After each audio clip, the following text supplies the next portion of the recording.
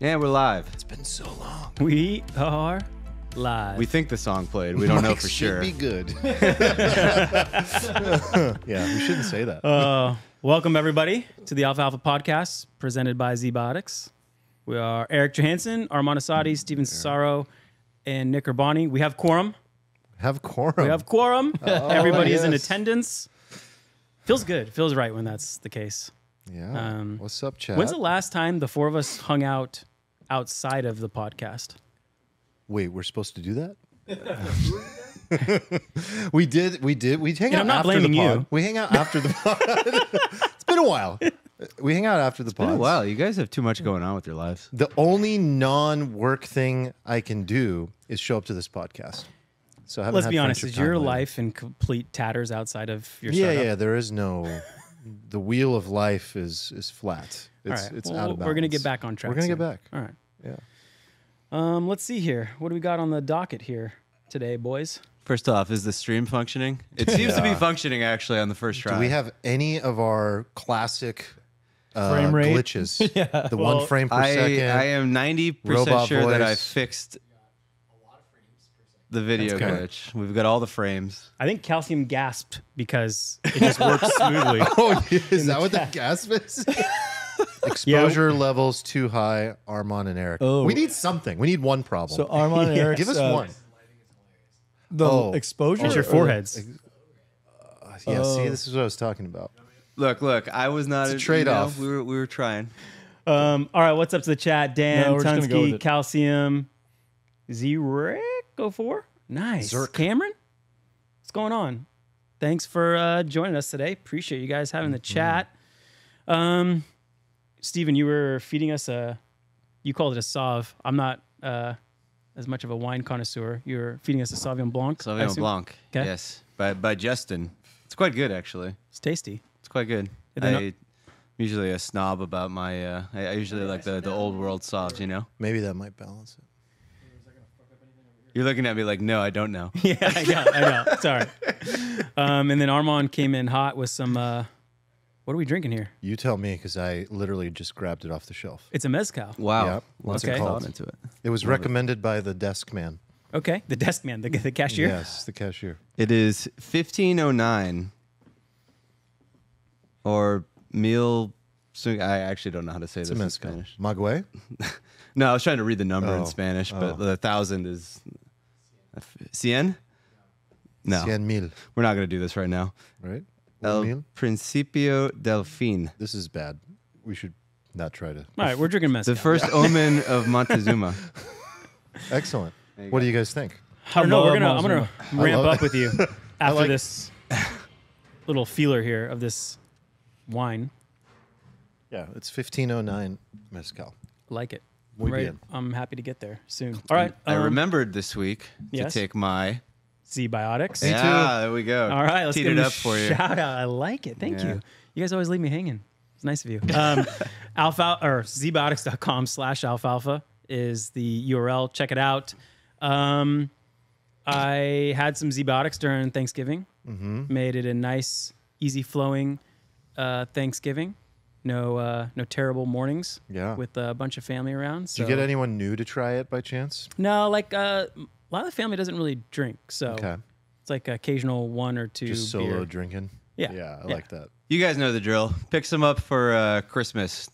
Yeah. Awesome stocking stuffer. Awesome like little gift to give. be a You get very a good single stocking bottle, a stuffer. 3-pack, a 12-pack if you're feeling Yeah, generous. Jordan, if you could drop spam a link in the chat and It's in a the perfect Discord. stocking stuffer.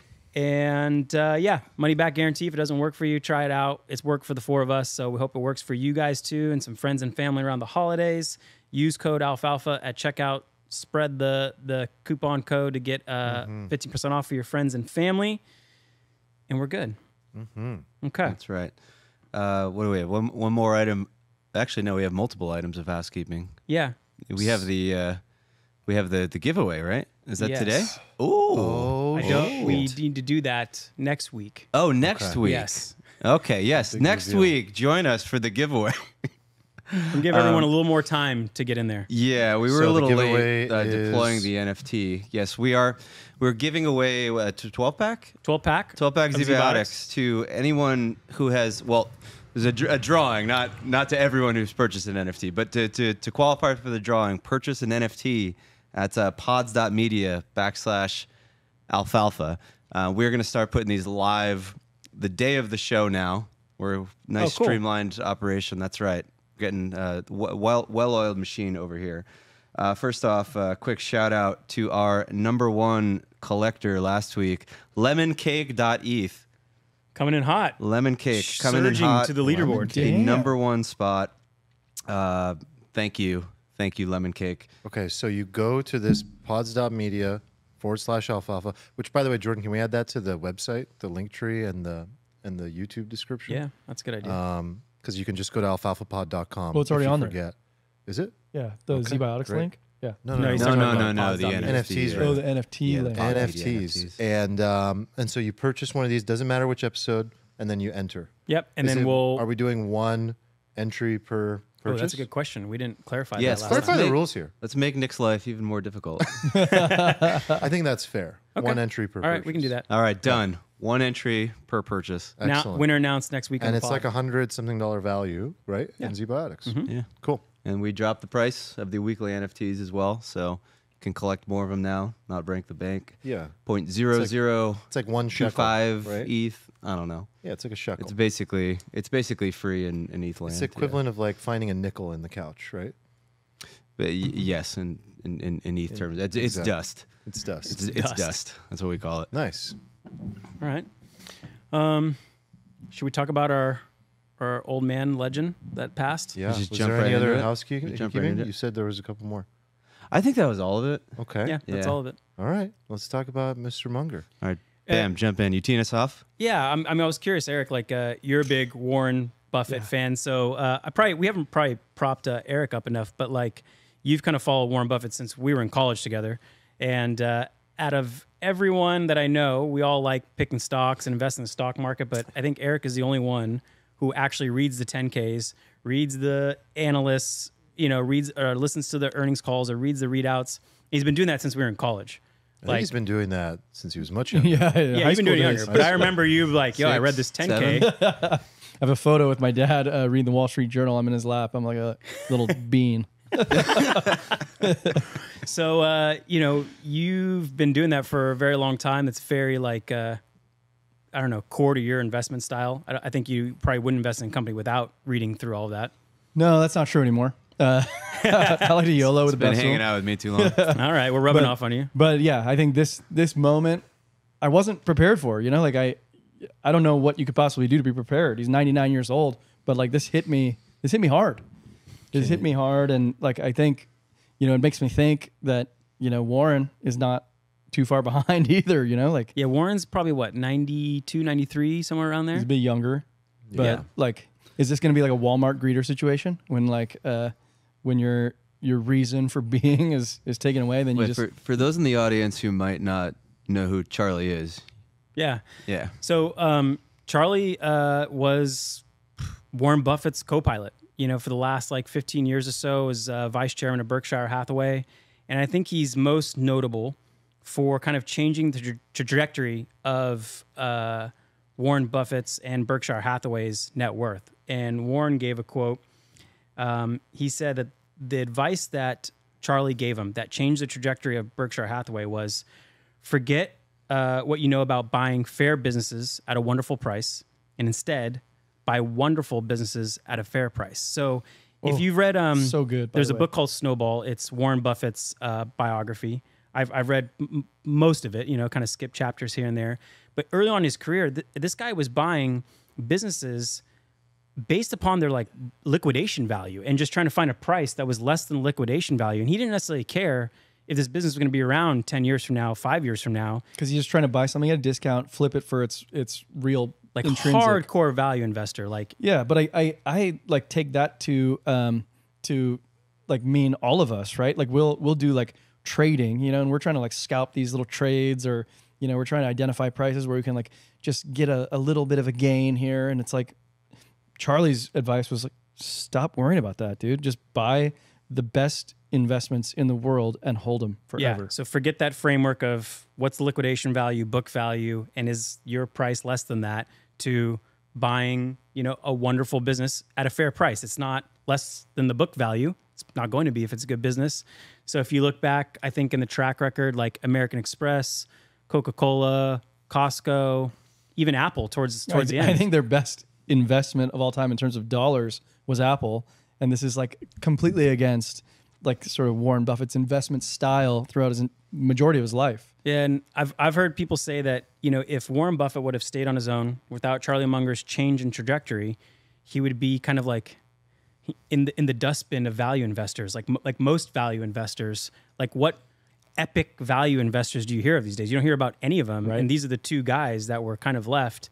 But maybe without that little tweak in the business model, Berkshire Hathaway may not have been there. So I don't know. I think that's the most important thing to kind of I'm intro curious, Charlie before on. we get into the weeds of like his principles, if you will, and like, things that we've learned from him.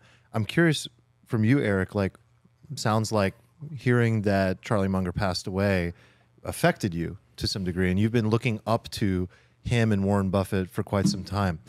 Can you explain why and what like he represented? Like how it feels? Yeah. Not just how it feels, but like, because you didn't know him personally, obviously, but no. I think that sometimes when certain people pass that we don't know, it's because it represents something. Yeah. What did that represent for you? So both of them are like real heroes of mine. And, I did get a chance to meet Warren once when we were in college. It was part of SDSU's like investment group, and we went to Omaha, and it was during their annual meeting. And I remember that picture. Yeah, Warren pushed all of you guys out of the way, grabbed the two girls in the There's two group. girls in our investment group, and he just grabbed both, put his arm around both. Smart. And then I got one step away from Warren. But yeah, like these two guys are heroes of mine, and I like built my entire investment framework around what they were preaching, particularly like in their younger days, because they were acolytes of Ben Graham, who was like this cigar butt value investor. And I became sort of like that guy myself. And then I've seen like my own evolution as well, just based off of how they're, teaching us still. And I think what's most interesting about these guys is what they didn't invest in. I mean, they could have changed from value investing to like investing in fucking semiconductors in the 90s or 2000s. They didn't get caught up in the .com hype, even though everyone is just crushing their returns.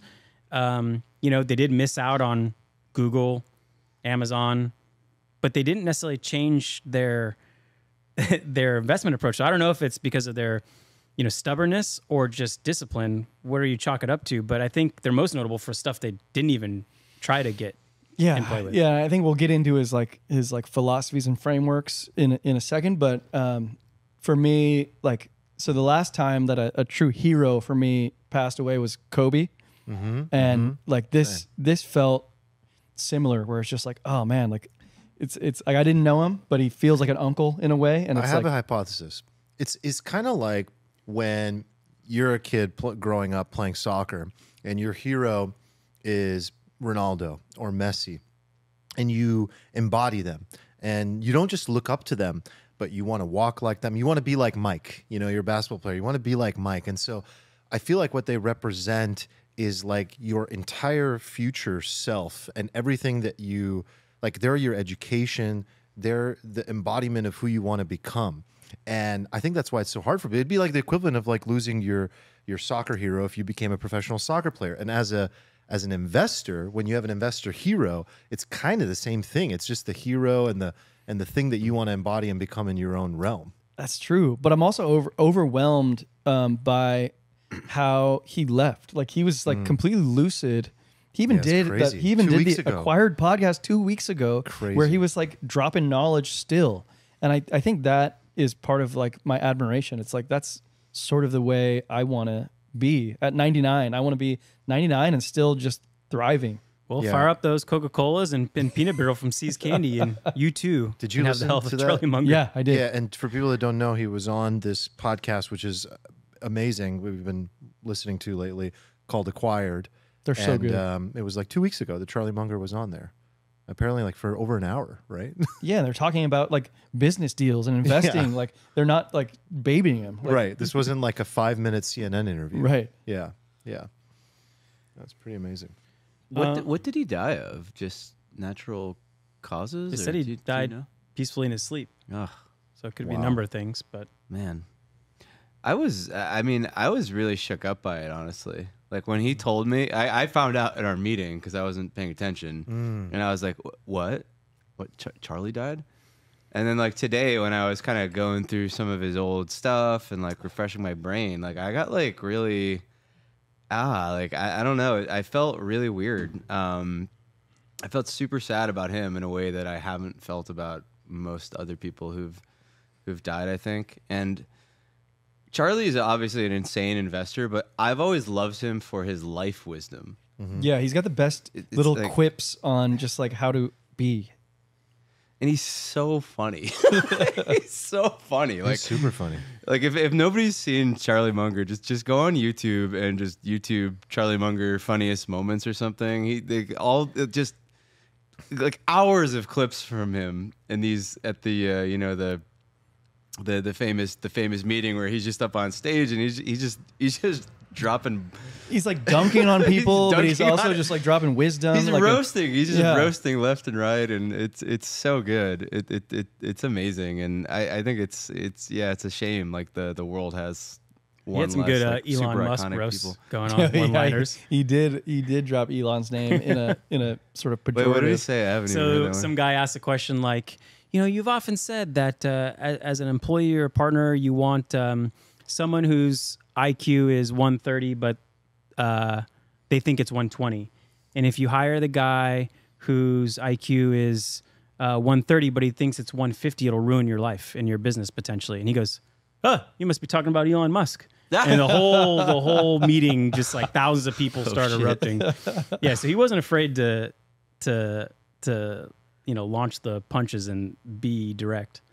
Oh my god! I mean, Steven, you have a very different investing style than Eric. Like, did you ever, like, as you were starting to get investing, did you follow Charlie Munger? Did you ever borrow from his style? Like, you're a day trader at some parts of your investment style, which is very different. So I don't know. Do you borrow anything from him? Like, take some of the tools and put them in your tool belt? I mean, I started off as like a value person, but when I was doing value investing, I was like 12, so I didn't know what I was doing. But I like thought I liked the idea of it, and then I got away from it because that just wasn't exactly my personality. And yeah, like I was inspired by Warren and Charlie for sure. But like I said, to this day, like I just love Charlie for his quotes. And like one of his quotes that I've always had stick with me like forever is I'm gonna paraphrase it because it's probably not exactly correct, but he's like, "You show me the incentives, I'll show you the outcomes." That one that is- And that to me epic. is just like one of the best like fundamental blueprints for life. I think of it works as like everywhere. it's just a mental model. It's a really good, simple. It's a way to mental model. figure out, like, let's say you get dropped in a business or an industry or a framework, something you know nothing about. But if you can figure out the incentives, you can clearly figure out, okay, these are the levers to pull in this situation. that's- It's I was going to bring up the same thing. kinda like 100% hit rate. It's one of the greatest quotes for that field of life. Like when you really want to understand motives and you understand outcomes, like couldn't be better. And also, Yeah. wasn't he maybe a combination of the money and the life part? He was a pretty big proponent of like behavioral finance. Like he talked about how humans have these biases, and he did whole speeches. I think you can look one up to Harvard, where it was like an hour and a half speech he does, and he just talks about human misjudgments and It was how basically like Cialdini's influence book. like And he- loss and- aversion, yeah. sunk costs. And because his whole thing was like, you don't have to be the smartest guy, just don't be an idiot and live a long time, and you're gonna be insanely successful. He kind of thought that the So world his was whole thing was like, let me teach you how to not be an idiot, and it was like all the behavioral biases. Have you like gone through any of his kind of life quips and anything like that in detail? Because I feel like you like a lot of the Yeah, the like stuff he says. I mean, I love a lot of them. Yeah. Can we maybe talk about him because in regards to like the Die with Zero framework we've talked about? Ooh, I like this take because he did have a quote that I'm just going to paraphrase, but within the Die with Zero framework, he said something to the effect of like, if you're just the best at investing, if you are just the best at like taking these like esoteric pieces of paper and making more money with it, or like getting more savvy with wealth, that's not a full life. Is that the quote? Yeah, he talks about that. But then part of it is also that was his whole life. Yeah, and I found some like kind of like things he subscribed to, and then contradictions too. One of the cool things, the life ones, he talked about how you should kind of invert things. So when you look at your life, literally write your obituary, and then work backwards from there and try to live it to the fullest. Is that I've also had that on my to-do list for years. and isn't I just that a can't get framework that myself you to do guys it. found in Tony as well? Like I don't know if Tony does that. Tony didn't do that? But a lot of like personal development people will sort of push this idea of like, write your. Do you think you could get there to do that? Like, Yeah, I'm sure I could, but I have not sat down to do it. I feel like I need to go on like a retreat and like be in a cabin Right, and like and be get like, in the right for the mind next space hour, we and, do like, this. Really, this is Yeah. all I'm gonna do, and like really sit and think about it. It's not something like I want to have on my to-do list and try to do amongst like other very heady work. It's a very introspective process. But when you begin with the end in mind and you have thought through how you want to be seen and how you want to be remembered, it's a filter. It's like any other filter in life. It's a filter in business. Like when we have filters in business, it's the same thing. It's just a filter so that you can optimize toward the experiences and make the decisions necessary to live a fuller life.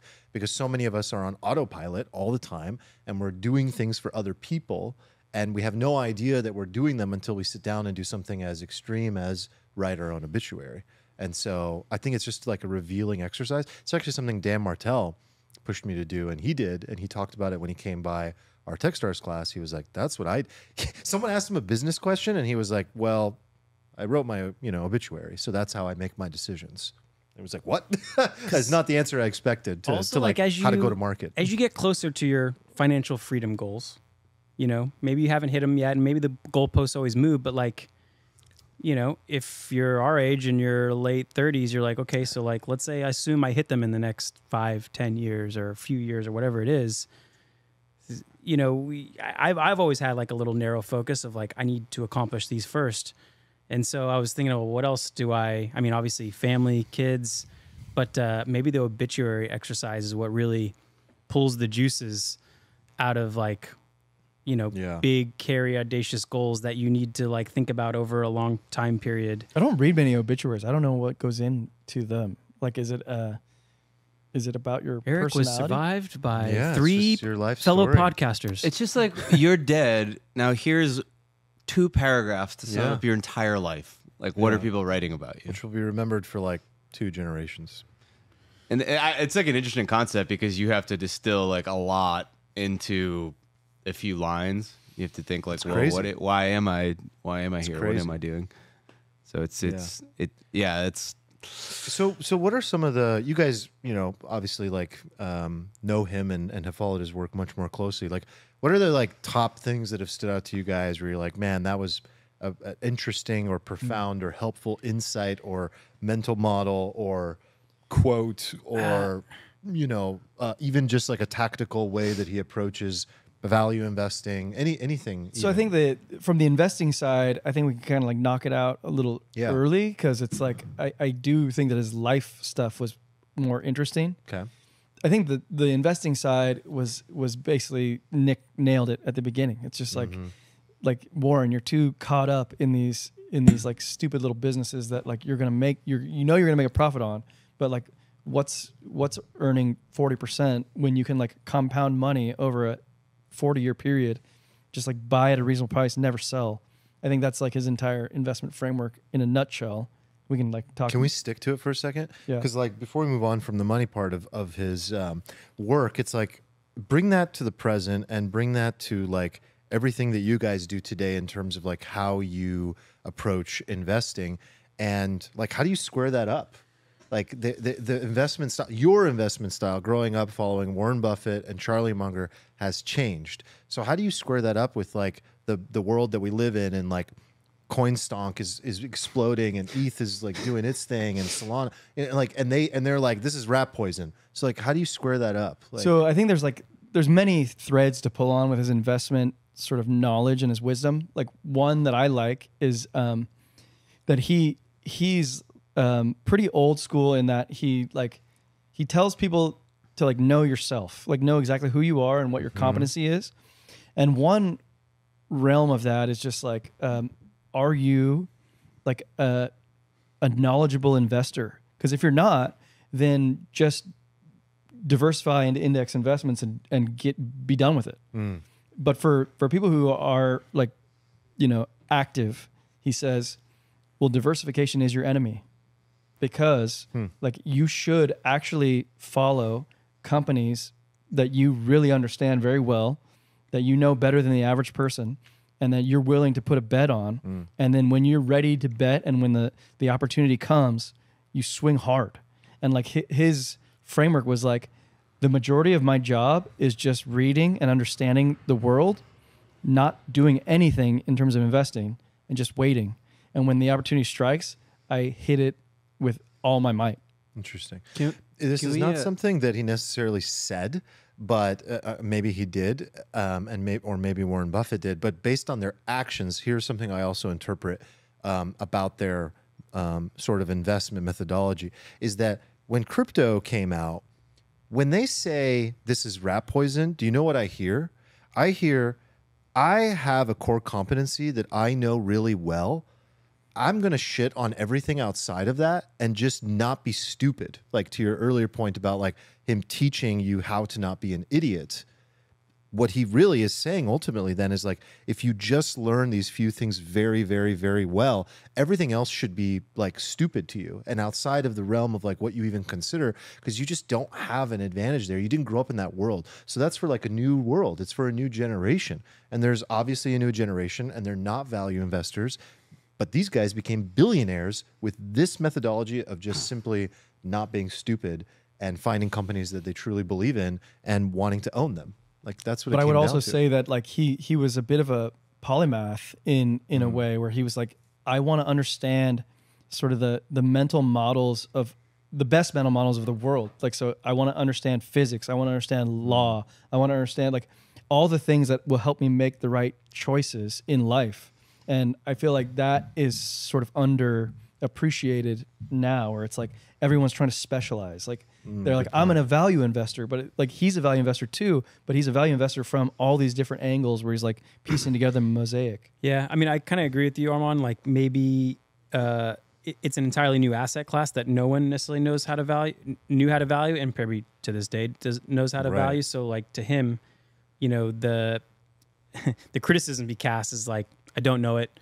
This looks like an area where I could make a mistake. Just gambling. Stay away from it. Yeah, I don't know if he took the time to. Well, I think he's doing a little Pareto on crypto. It's like the majority of it is pretty shitty, right? Right. But there is some alpha in this industry for sure, and he's just not.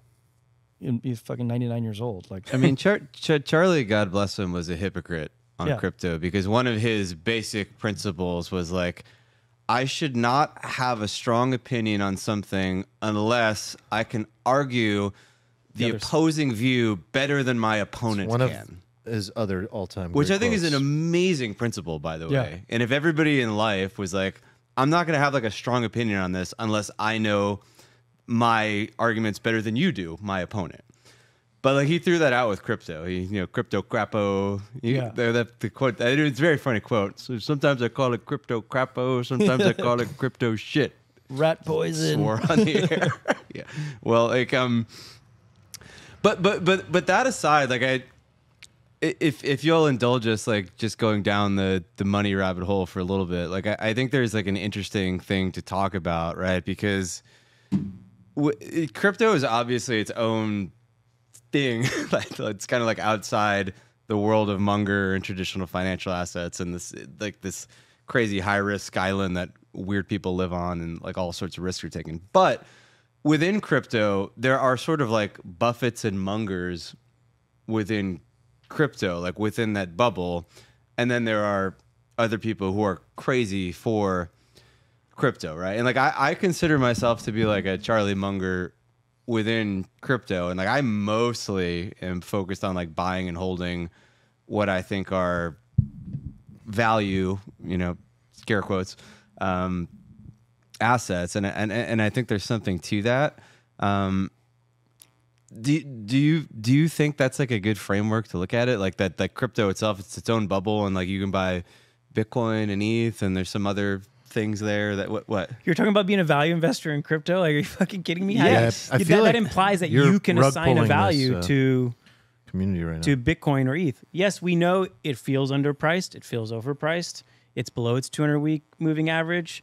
Like things like that. I agree, but like value investing implies you assign like a value to it based upon Fundamentally. some actions. And I don't know, maybe we should be comparing to commodities and not stocks. Like, Sure. how do you value oil, supply and demand?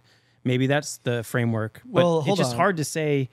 I think you're getting too in the semantics of what value is, right? Like I think okay, you have you're a making choice good where point it's here. just like I believe in this overall thesis in this space, so I can invest in like the brunt of the space, the stuff that has like Lindy basically, or I could speculate on gaming being like a thing, or this NFT protocol is going to be a thing, or like whatever. There's like 20,000 meme coins that come out. So there's another value investor named Seth Klarman, who I think he's on the Mount Rushmore of value investors. He wrote a book. I think it's called Margin of Safety. I have like a digital copy. Like the hard copy goes on Amazon for like $1,000 or something, like $300 minimum. It's a cult book, huh? So it's a cult book. I have the digital copy, and in this book, I think he accurately describes what you're saying, where he's like, isn't everybody in the market inherently a value investor? Because you're always trying to buy value on something. Like your investment, you're trying to identify a value, whether that's like value on growth or value on, the future.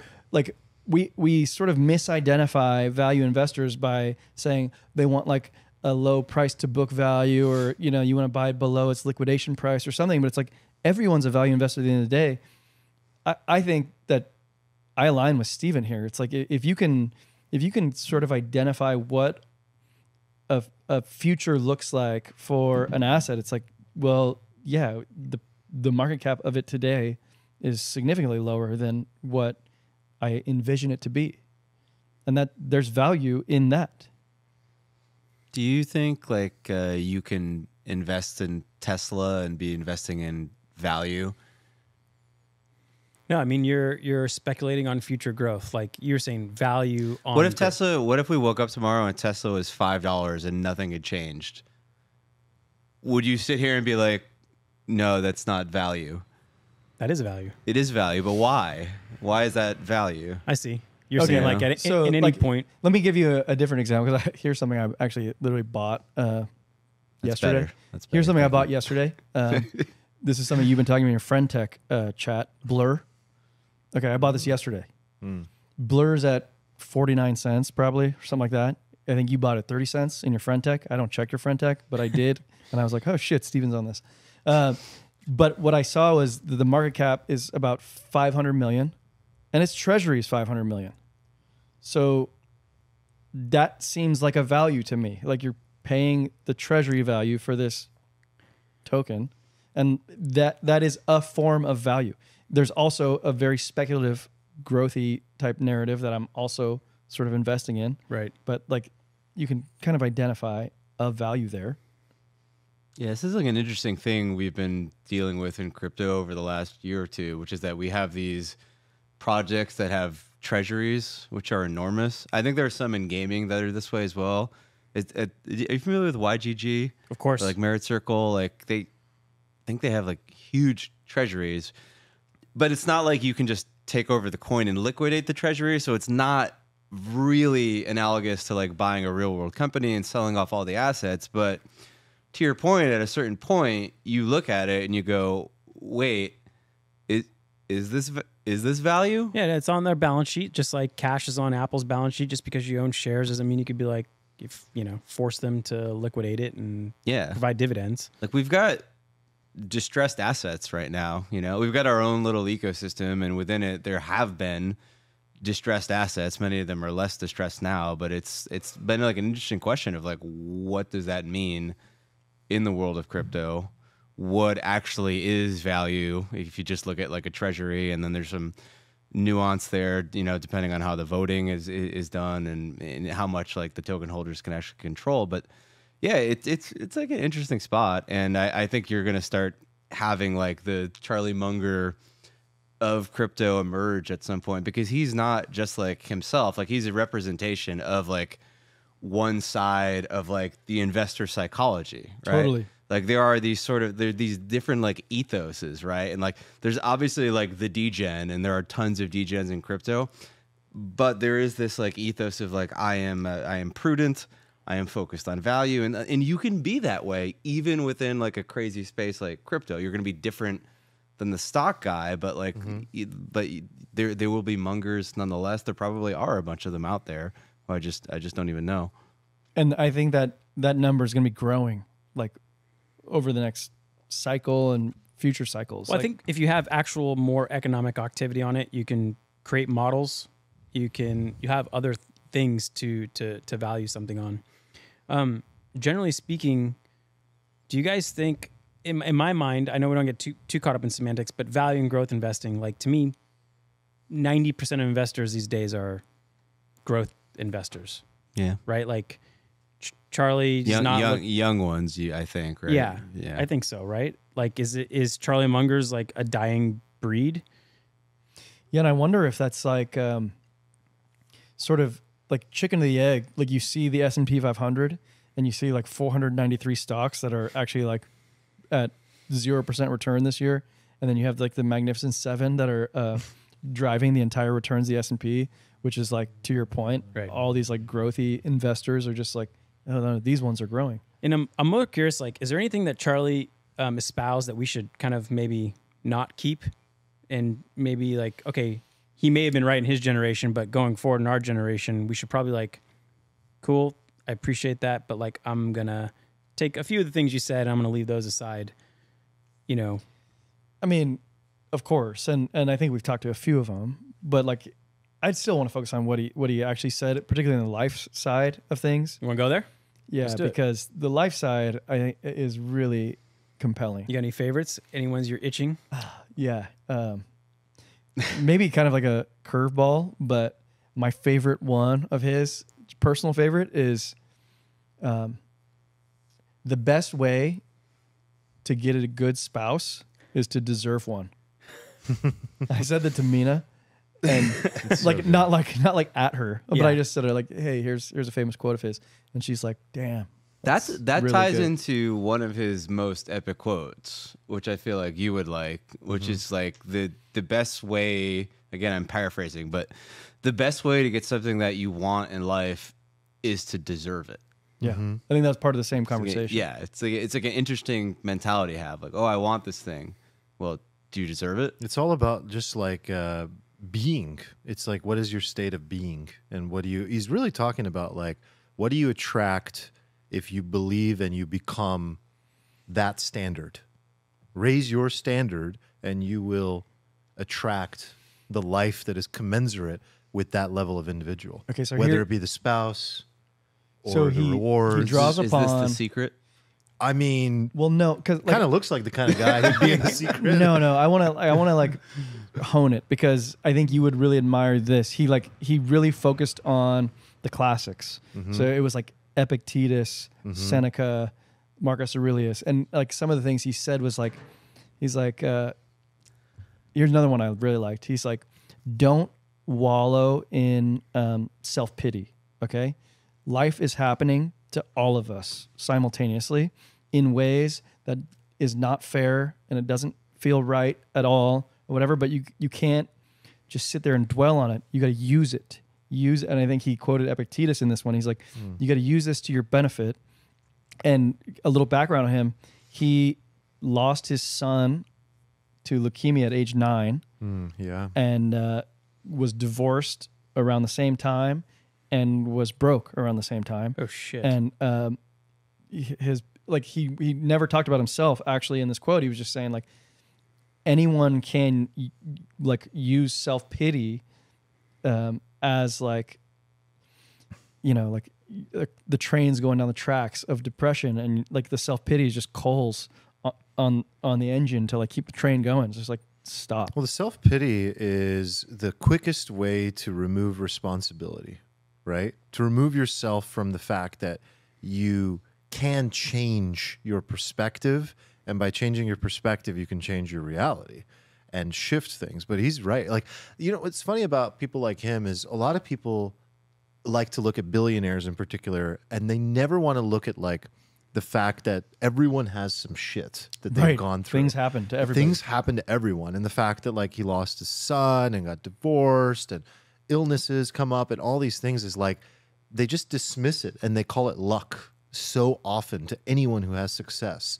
But the reality is that the traits that you often find, the characteristic that is common in successful people, is how do they cultivate a mindset that allows them to get through and persevere through the difficulties and storms of life. One of the things that's really interesting about life as we get older, I used to be, you know, like looking at people when I was, say I was in like early 20s, and you hear all these stories on the news, you hear stories of like people getting ill and things happening, and it's like, oh, this doesn't affect me. This won't affect me. But the older you get and the more time goes by, the more reality starts to set in and the facts of life just begin to take a toll.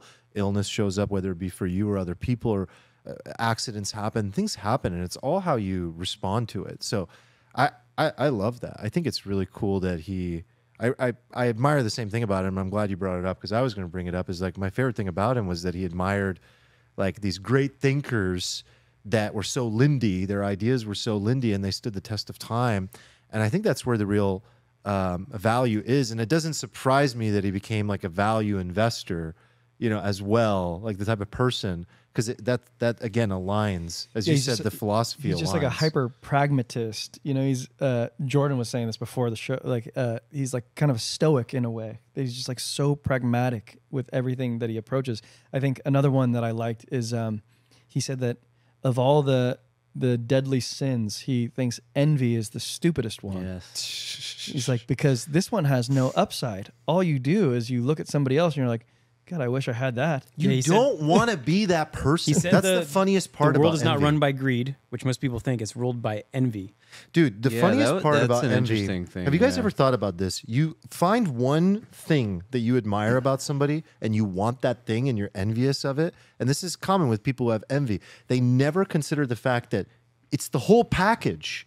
You have to Totally. take all of it. Yeah. You have to take their wife, you have to take their kids, you have to take their illness, you have to take their misfortune. Yeah, maybe they can't sleep at Don't night. just get You never know. the thing, the jet. You don't just get the bank account. You get all of it. You get the personality traits, you get the upbringing, you get the anxiety. You can't just trade. Like the whole concept of envy is so ridiculous. Man, I kind of honestly feel that I turned more from a child into a man when I got over the envy part. So, you know, we were hanging out at the same time. I started a company in my like mid 20s and it did really well. And I was surrounded by people who were like making money also. And early on, you know, you're making X amount, but then you hear someone making 2X amount, 3X amount, and you start to think about it. Well, like, why am I not making that much? And then me and my business partner over a couple of years, we go, you ever get the sense that everyone's just kind of like lying and just showing off? And we kept, every time we heard someone talk about how much money they're making, like talk about top line revenue a lot. yeah, top line revenue, and it just kind of swarms, and it's like all this like gunk in your head, and it just gets put into this envy bucket. Yeah. And then you're just wondering like, why don't I have more? Like I have the skills, I have the resources. Like, why am I not there where that person or this group of people is? But then this powerful things happens, and you could shove it aside in many different ways. We use this quote like, oh, did you hear this business is doing this well? Like, well, everybody lies. Like, you don't know that's actually true. Yeah. And then we would just put it aside. And once we were able to do that, me and my business partner, Daniel, just put aside all of it. I think we became like adults and we became on our own path. And that power of shoving aside envy I think is one of the most powerful But think things. about what's happening. Like envy is an energy, and not to get too metaphysical here, but literally, it's mental capacity and time and energy is going towards something that's outside of what's in your lane. When you take your focus off of like your goal, basically what you just described is the moment we stopped caring and looking left and right, we got more successful and more fulfilled. It's like, yeah, duh. That is like becoming a man. You're right. There's like trade-offs to trade-offs. envy. You know, the trade-off is not enjoying even if it's little success that Well, hold on. you're having on your own. You Because know? I think his point that I loved was that he's actually specifying envy because that's the one that doesn't even have any upside. Like, Right. I don't even know the 7 deadly sins because Right. I'm not Catholic or whatever that is. What is it like? Gluttony? Gluttony is one of them. You are a gluttonous. But I bastard. love gluttony. Good. You know, Yeah. like, Lust, yeah. I love to overindulge. You guys seen it probably on a podcast, maybe like 5 times. So like, Well, you're going to hell. Yeah, I love So, that stuff. fun. But like envy is the one that like it doesn't even serve you in the short term. Like there's nothing good there. yeah, like if you're motivated by greed, it might hone your focus to like accomplish a specific goal. But what does envy get you? Just Right. down only. Yeah. Yeah, that one sat with me the most, and I never heard it before until I was kind of reading through his quotes. But I was Yeah. like, man, when I got past that, it felt really good. It comes from this interview where he's actually postulating like an interesting thing, which is like he's going through the last few hundred years. He's like, wow, capitalism has produced so much wealth, so much prosperity, so many more people can eat, so many more people can live good lives, and he's like, and on average, people are not happier. Oh yeah. Why? And then he's like, well, his basic conclusion is it just shows you that the driver of everything is not greed, because if people got more of what they supposedly wanted, they would sort of be satiated. But it's envy, because envy is this thing that it's insatiable. It's relative. It's relativistic. So no matter how much you have, as long as somebody next to you has more, then you feel discontent, and then that is the thing that, and when he said that, it reminded me, like I make fun of like my girlfriend a lot with like we know like girls on social media, they're always like looking at other girls yeah. like all the time, and they're just like, she's so skinny. Her this. It's like all day. And I was like, I like laugh about it a lot. And then I realized the other day, I'm like, this is just what I do on crypto Twitter. Like people post a P&L, I'm like, the meme coin. I missed it. Like, God, I like, should have bought I didn't buy enough Solana. And it's just like it's like a bull market thing. It's just this pain. Like you can't be happy with your own gains. You are just envious. Like, and social media for women is an envy machine, but social media for men, like in crypto Twitter especially, is also an envy machine. And it's not just crypto Twitter; it's like all of Twitter. I think it's all fin of Twitter. It's just all of everything. But I think you're right. The aims are different. With girls, it's like it can be looks based. With guys, it can be financial based. Yeah, it's like that guy's getting richer than me. What the hell? He seems stupid. I'm not stupid. Well, I'm smarter than him. Why is he richer than me? Is he richer than me? And it's the same thing where people are, like where girls might post like filters and stuff. Like, well, guys post like Photoshop trading screenshots and like all sorts of other nonsense, or they omit the 20 trades that they lost, and you could drive yourself crazy thinking about all the things you didn't invest in, all the things you didn't buy, or you got to take a step back and like, wait, why am I here? What am I doing? Long run. Yeah. I always try to think there's always someone who's gonna make more money than you. There's always gonna be someone who makes less money than you. And once you can get okay with that, Such a specifically the stupid- people who make more than you kind of like go back into your own flow of like what you do best, how you think about things. And I've been thinking about that lately. I actually was going back to the Bankless episode we did with David when we were on Bankless. And we were talking about, well, where do you see the market going? Okay, and if we do go into a bear market, what's your perspective going to be? And I think on it, I said something like, I'll just buy it if it gets below the 200-week moving average. And I was like, man, why didn't I stick through this last like year and a half? Start buying when it's below. That's what I said originally when I was like in a clear mind. That sounds like it would have been pretty good. It usually is pretty good. It's not perfect, No, but it's pretty good.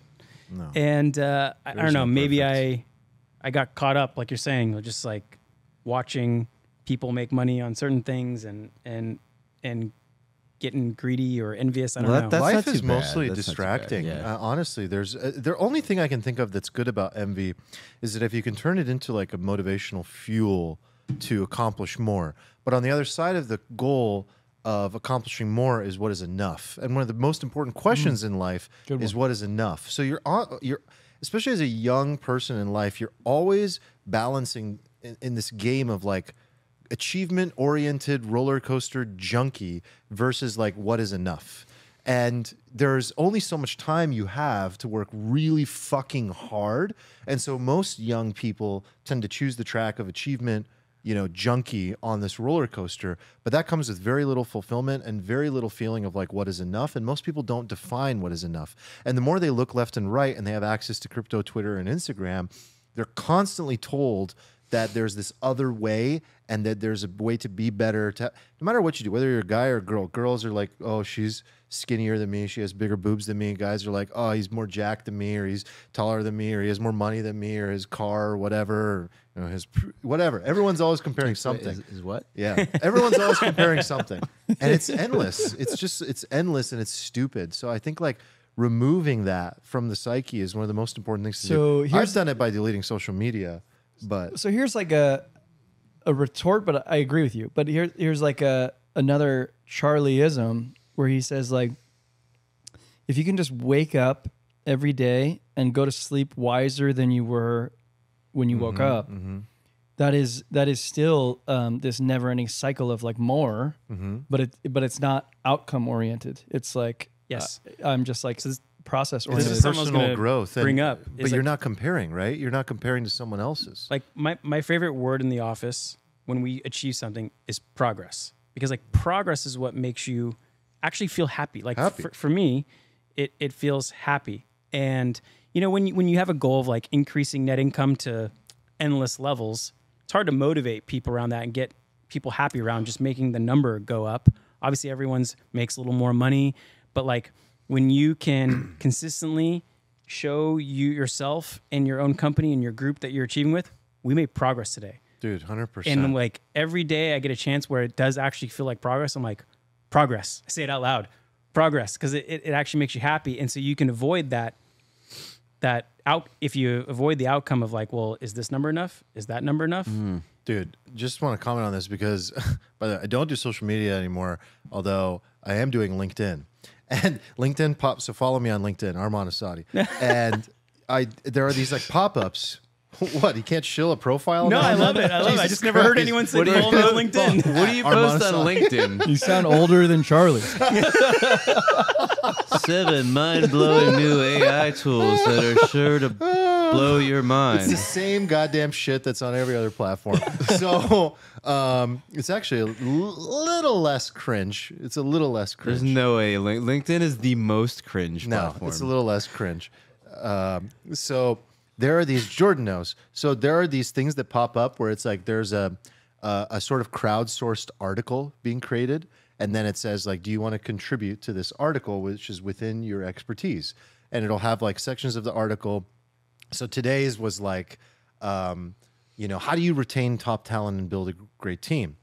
And I wrote, I was like, you don't do it by just like competing with perks and pay. Like nobody cares about KPIs, really. Nobody's motivated by KPIs.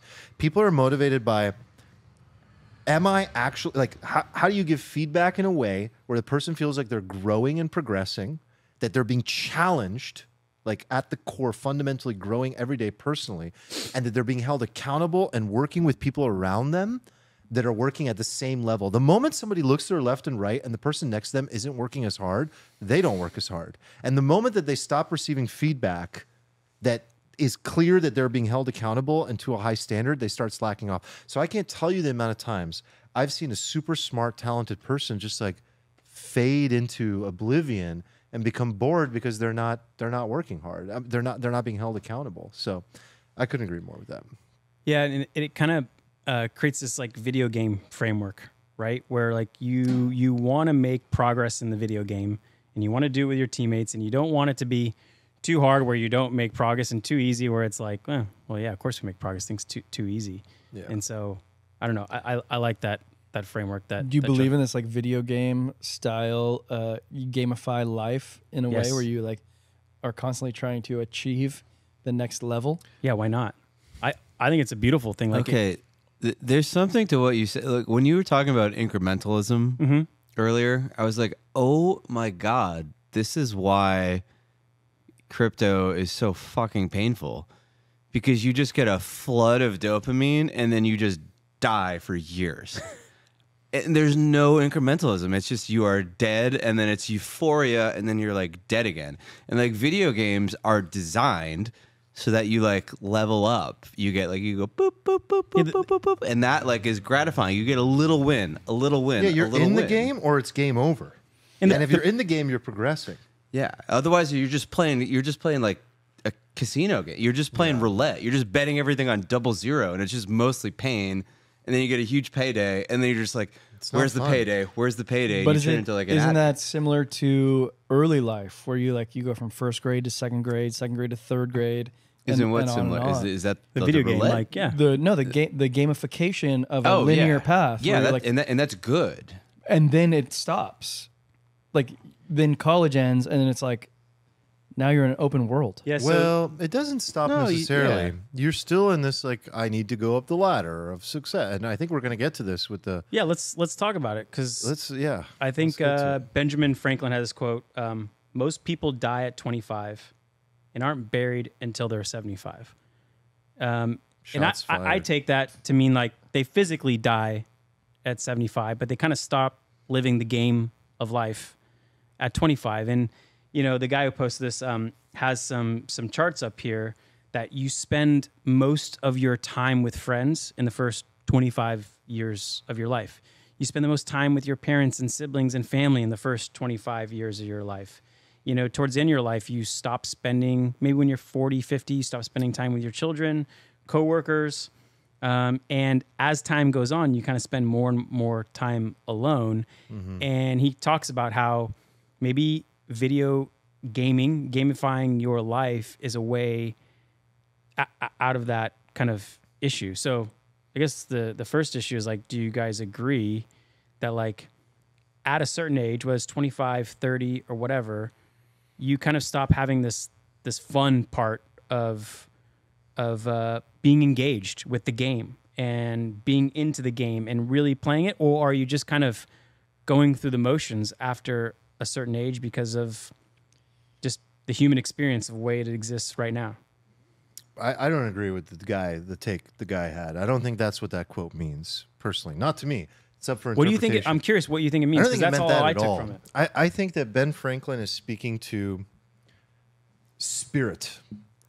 The spirit of a human being is like when a you real die, thing. when you die at 25, your spirit metaphysically, is dying. your spirit's dying. What you have until the age of 25 is unlimited optimism, curiosity. Like especially when you are a child in your teenage years and your adolescent years, in particular, until you become an adolescent and you get shaped by life, what you are overflowing with is curiosity. And you're rewarded by your environment for that. When you're a child, like I have a baby right now, she's looking at stuff and I am cultivating, yes, good, that's great. This is an apple. This is an orange. This is tequila. You know, so, Enjoy. Like, have a little. And that curiosity being cultivated is a wonderful thing. And they ask questions. And they're told, if they have good people around them, to ask more questions and to become more curious. But eventually, that person becomes annoying to society. They get in the way and they start asking questions that take up too much time or they become rebellious. In particular, let's just use myself. I am an extremely rebellious person whose spirit was crushed by society at a young age. Every single door I tried to open in my adolescent years was smashed in my face. Every question I asked, You're I was talking told. at 25. I'm talking up until I'm talking 25? pre-25, and my spirit should have died at 25. This is what most people go through, in particular if they are rebellious and overly curious about the world. I mean, I'm talking. It wasn't until actually coming to San Diego State and having a few professors that were like, okay, you're really fucking different. Let's try to find a way to like make this something and like find like what's unique about you and like like celebrate it a little bit, like you probably used to when you were a child. And unfortunately, a lot of people grow up in a family situation where they're curious and they get punished even in their 0 to 10 years. So imagine like if you go through this, if you go through this, whether or not you're celebrated for being curious as a child, and then you become an adolescent and you start getting in trouble, or you're being told to stop asking certain questions, get in line, sit down, detention, don't do it like that, sit this way, it's a 50-minute class, don't be late, do this, all these rules. All that does is it removes your ability to like explore life. Life becomes less malleable to you, and it's fixed, and you're a cog in a machine. And what ultimately happens, as Alan Watts talks about in multiple videos, in particular, like probably his most famous one. If you want to start with Alan Watts, the best video ever is like I'll have to pull up the title. Maybe Jordan can put it in the description. But it's basically the journey of going through the elevator of success of life, and like why your spirit gets crushed and why you end up becoming this like dead at 25 person. And he perfectly explains it. It's like life is this dance. You were dancing all along and you were being curious, and eventually life just like conformed you and was like, this is the path. Because it became like, if you're not an A student, then I don't have time for you from the professor standpoint. There's one way. I just want to help the A student because you're lost. Yeah, there's one roadmap. Yeah. There's one way of learning. There's one way of acting and being civilized in society. And if you don't do it this way, we don't really have a place for you. And so what everyone's doing is everyone's wearing a fucking mask. Everyone's wearing a mask. And people feel dead inside. And that's what I think Ben Franklin's talking about. It's like a death of creativity thing. You think that's what like it a is? death of Or self. It's like a death of self. what does that mean? Death of self? Like what is the self? What is it that dies? As I'm hearing it, Armand himself is different than this cookie cutter like guy who gets A's, goes through class, gets follows all the rules, follows all the rules exactly as they're prescribed, and gets the job. Yeah, does it the exact way that it was prescribed. Armand has a lot of fucking capacity and potential, but it wasn't unleashed until somebody recognized, hey, there are alternate paths. I recognize it every time we are at a restaurant. We can't get a table. We joke. So Armand's got this alternative personality we call Wolf or Wolfie. And when the rules don't bend to our nature, Armand goes into wolf mode. Well, the world is and he just quite goes and malleable gets things to me. done. He's like, I figured it out. We got a table. I'm like, how did you get us a table? He's like, I talked to her. I told her there's other ways of making this work. Like you move that thing and see if you just live get in a creative. world like the world like my dad grew up in, like in like the 70s. Like in the 70s, like and in older times, like there weren't rules the way there are rules today where things are very strict. It was all about relationship and like, you know, you could go to the airport and like walk up to the gate and be like, can I get on the flight? Oh yeah, we got one more. It wasn't like, oh, we got 18 pounds left. It was like, yeah, sure, let's figure it out. I live in that world where it's like, let's figure it out. We can figure it out. And if no one gets hurt and we all win, let's just figure it out. And I've seen you do it 100 times. like the track record is flawless. Like that's the third door, though. We've talked about the third exactly door. The third door. That's the third door. And if you're willing to look for it and talk to people and explore it with them and charm them a little bit or do it your way, like that's just the way I do it, is like it works and it leads to great success. We're getting off the topic a little bit. I'm still unclear on why you die. Like what makes you I think die? To summarize it, again, this is just my perspective. I want yours. I want to know what you think about this quote and why people die at 25. But in my opinion, it's because what dies inside of them is their spirit. And the spirit wants to grow and create in a way that is like natural to them, innately how they want to express themselves in the world. And because the world and society is so confining and constraining to a certain set of rules, they're beaten down. And the more they get beaten down and they're forced to become the square, to fit, their spirit begins to die. And by the time they get to 25, they say, you know what? Let me just work the system. Let me just do the thing to live my life, not cause any trouble, get the paycheck, and move the fuck on. But you know what happens? They spend the next 50 years miserable. Miserable. And if you look around, unfortunately, today, this is a whole other tangent, but everyone is either narcissistic, anxious, or depressed. But what is it that makes you alive? Is it that you have a dream? Is it that you have like a weird... Wasn't it you kinda said like your, curiosity? The Yeah. first word you used. It's kind of like you're inverting, like a little Charlie Mungerism here. You're kind of inverting the situation. yeah. Well, like yeah, that. the Charlie Munger thing would be to say like you're about to die and you feel very alive. Why? What did you do that made you feel so good? I mean, I think the video game analogy comes back. Like the best video games in the world are addicting. Okay, but isn't that like a trick? Where you're going. But the thing is, it is a trick that you can use. You Yeah. should use. It's a tool to try to design your life in a way that is addicting. And if you described your life like I'm addicted to the life I've created, I think that's a That pretty good place. in my view, that is precisely what kills people. Is like incrementalism, but like a negative incrementalism. It's just like just go to, just do your homework, just get a good grade, just go to a good college, graduate from a good college, just work at a consulting firm, just get that intro, just get a promotion, just make partner, just do this. You increment yourself to death in a way. Like you keep getting a carrot dangled in front of you. If you're asking here, about here, the here. dream, I do think that another part of what makes people die at 25 is that they let too many of their dreams die. Yes. They give up on those dreams and they just go, eh. And you can feel it. I Like think you're in a conversation with someone, yeah, I always wanted to do that.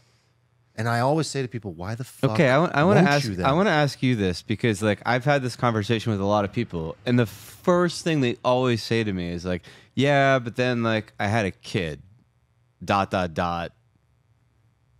The end. That's just basically. No question that I'm a not kid the changes first your person life. anymore. I can't do this anymore. I need stability. Blah, blah, blah, and then No poof, question. You know. No question. It changes your life. But there's a whole group of people that say, have babies, have kids, we'll travel. And that's their motto, and they just do it. But also like maybe they happily replace that baby's, they replace the selfishness with building that baby, like making sure that all that baby's potential is maximized and whatever their life will be, they're happy to replace it. Oh, 'Cause I could I've had see friends. that. I could see that. I don't have a Replace. baby. I That's don't different than the person who resents it. So I don't even have a baby, Yeah. but I can imagine because like I'm in this place now where it's like, yeah, if my life keeps incrementally getting better, that's still the same chapter of the same book essentially. Like I'm kind of ready to turn the page to like a different chapter where it's like this new thing is going to be completely different. I think that's a good analogy. That's exciting for Like, kids, actually. That's exciting to me. Don't you think like most everybody Ben Franklin was talking about like had a kid in those At times? age 25, yeah, Like, pretty much so all of them. Clearly, there's something. I think you're reading into this. Steven's getting to the point. So when They I have all a kid, died I when they die had inside. kids. No, that's not what I'm saying. That's not what I'm saying at all. It's like, I knew it. God. So hold on, Steven, what's your take on this idea that people like, or do you disagree entirely? Like that people die at age 25 metaphysically, but then don't die until 75 with their like physical body. Well, I don't disagree with that, but I'm trying to think what it is that I agree with specifically. Like, I think most people I encounter in the world are like glorified algorithms for the most part. They have like a few inputs that they are that mean? striving First of to. all, that has to be acknowledged as hilarious. But it's true. It's true. Like, I We're feel all like NPCs. everybody is on autopilot for the most part. Not everybody, but a lot they just are. And they have like these little desires that are programmed and they go acquire them and they do this and they're risk averse and they're cornered into this thing and they don't think a lot about what they're doing or what people aren't. The other thing is that people aren't super introspective like most people. Like there's a lot of people, not a lot of people who like talking to me when I have like 6 glasses of wine at dinner because like I just start saying weird shit and they're like, "Yo, man, I don't want Like, to. that guy I don't want Steven's to talk just about an this." algorithm, man. It's like, fuck. Like, but like, 6 glasses of wine. You just Steven weird. just becomes like, at dinner, after 6 glasses of wine, Steven just becomes like white Thomas Sowell. It's like the perfect way to encapsulate it. That's He the just starts nicest thing pushing anybody's ever said to me. everyone's- Thank you. Every white liberal woman there He's just like, appalled. Dude, appalled. Compliment accepted. Just starts saying all these things. I'm that changing that to sound- my Twitter bio. White Thomas Sowell After is 6 like, glasses of wine. Yeah. You would have loved being a fly on the wall at our dinner the I've other been to a night. couple of them, brother. I've been to a couple of them. It's uncomfortable. Okay, so I had a great time. Hold on, let me Yeah. hone in on this because I actually completely agree with you that most people turn into this sort of like monotonous robot that does what is expected. And I guess I'm asking, is that the death? Because that to me feels like death in a way. You lose autonomy. You lose the ability to choose a path.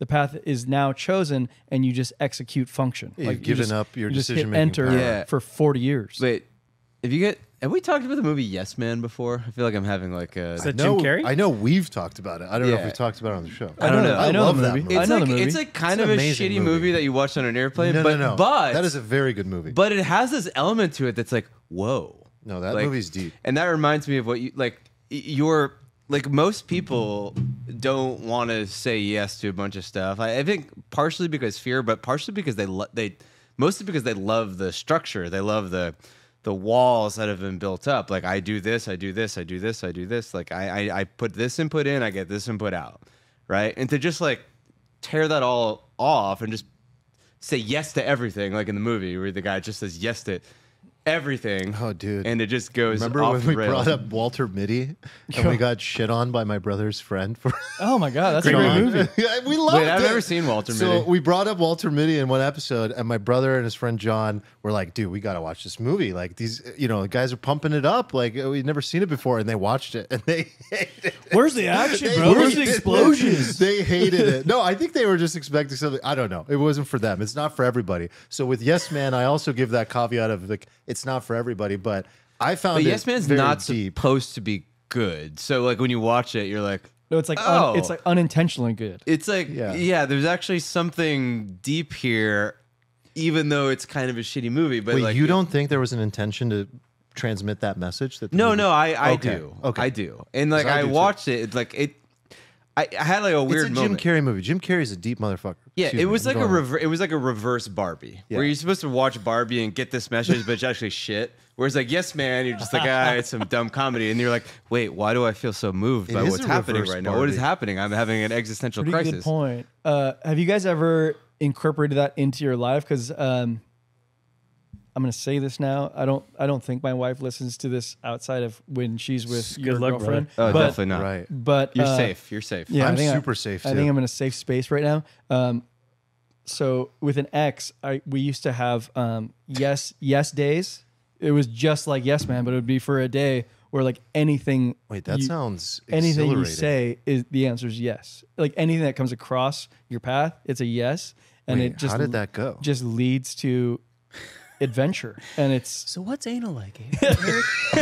It requires a lot of trust in the other person, right? yeah. But these yes days were like the best days. I whispered it, but I'm sure it still came across. Yeah, Nick, I'm sure the mic that's right in front of your mouth. Didn't caught want to that. say it. Kind of want to say it. That was amazing. Just whispered it into a microphone. Oh my god, you just gave me so So many no, but- ideas Yeah. for yesterday. Yes Day. Tom Knob's energy. Here's down that. Oh my god. But it like I Tell me what it's like, brother.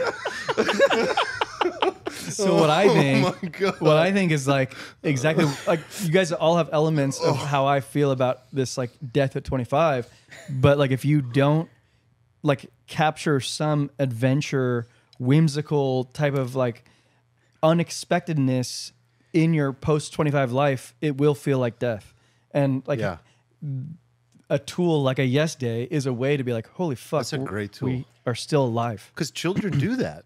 Children inherently do that because they just are chaos. Yeah, they have to be told. But they haven't been no. told They no a million expect times yes by to society. everything. Yes is the default. Yes, Yes yes, is is the the default. The default is I can do this. I can say this. I can jump off this. I think that's another. I think that's another reason why the spirit dies. So in the post, the guy mentions some possible solutions, and one of them he says rituals.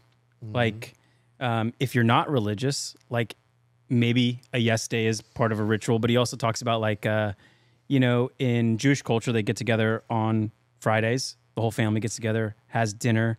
That like brings more engagement, more life into your life. He talks about celebrating big milestones. Like maybe there's more of these rituals that you could bring in to like be more engaged. But I guess we still have to figure out like, what? You reminded me of something. I was listening to Lex, as I don't do too often anymore. Love Lex. I mean, who has 7 hours? Yeah. What He is such a good interviewer. was the thing I shared with Marty was like a oh, Marty's about gonna hate that I said that. Lex. Marty hates Lex. Marty I think hates he's Lex. fine. It's okay though. I love Marty. But Marty's gone, you guys. What are you yeah, talking he about? had What are you talking about? Marty's right here. He's listening right now. Trust me. you think he's listening? Marty, shout out on Twitter if you're listening. Yeah, so he had Michael Malice on, and he said something that I thought was like interesting. He's like, every time I have a great thing happen in my life, I buy myself something beautiful, Ooh. and then I put it in my house. Beautiful. Yes, Not something expensive. buy something Or like beautiful. So like like every time he A looks Rolex around can be beautiful, Nick. his life, there are these things. It's like, oh, that is from when I did this. That is from when I did that, because it's so easy to forget without the physical reminder. And I thought that was really cool, actually. And it's something I would like to start doing, because like I have a habit of being like, don't even dwell on this. What's the next thing? Totally. Like you don't. You No, just move on. you have to celebrate. You have to celebrate. I like that. Nick, you mentioned like rituals for non-religious people. There's Yeah. literally a book about this. Really? The daughter of Carl Sagan, my hero, one of them. Carl Sagan or his Sasha's daughter. She's not my hero. I don't even know what she looks like. What's her name? I was gonna make a joke, but I don't She know. would what be looks more like. of a hero if you knew what she looked like. No, what? Wait, is that what he said? No, it's not what I Oh my said. God. Don't freaking CNN me right now. Sasha Sagan, for small creatures such as we, rituals for finding meaning in our unlikely world. It is literally a book that studies all the different. Yeah, what does she look like? Cute, very nice. Studies all the rituals Nice save. and all the cultures and all the things like Jewish culture and Irish culture and Persian culture and all the different things that they do to find meaning that are not strictly related to religious activities.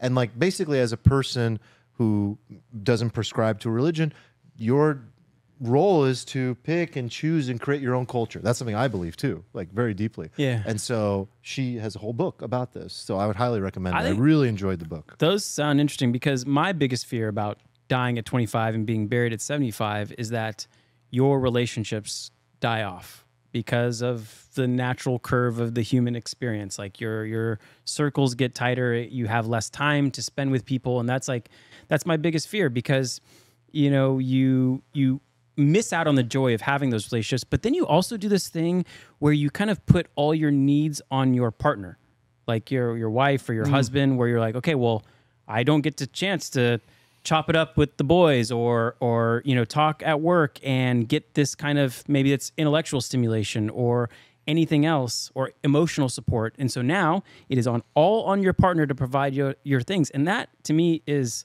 kind of a high bar to put on your partner, to be your career advisor, your best friend, your lover, the place where you get intellectual stimulation. Like it's a lot. It's too much weight on one person. And it's like hiring one person to take on 7 roles. You would never do that in your company. you know? And so I hope that I'm able to like maintain those relationships, but I've already seen in the last couple of years it's just a little tougher. Do you think that the majority of people have this, what you're describing, this outlet where it's like my cups are filled from like multiple sources? Like my wife fills this cup, and then my alfalfa friends fill this other cup, and then I have. Well, like, no, because they're all talking to AIs. It's like the biggest thing in the world. it's like right nobody now. has friends to begin with. I think the younger generation doesn't have this.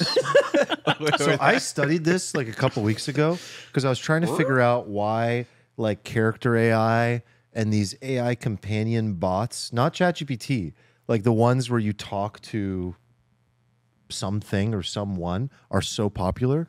And I think there's like an epidemic of isolation. and no one wants to talk about it. And I tried to talk to people like Gen Z, Alpha people, and they're like, I don't know what you're talking about. I've never touched that app. And it's like, the data says your generation is like constantly on this. But then I realized, of course, they're not going to acknowledge that. Like, this is like a secret sort of outlet for people. So I think that it's like a very because, and then I was studying the psychology of like, what do you get out of that? Like, what does a person get out of that?